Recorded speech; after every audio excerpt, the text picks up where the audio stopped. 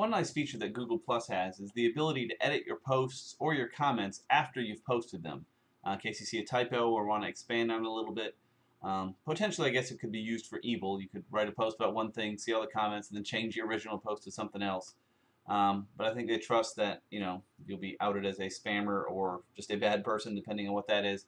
And they also do things like the published date for this was October 14th, but if I make any edits, it'll mention afterward that it was edited so people can realize things have been changed.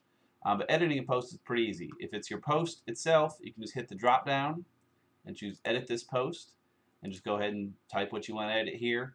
It used to be you could also control who can see the post after the fact, expose it to more people. If it was just to some circles, make it public now. They've taken that away. So if you want to expose it to more people, you have to cut and paste into a new post and choose who that goes to.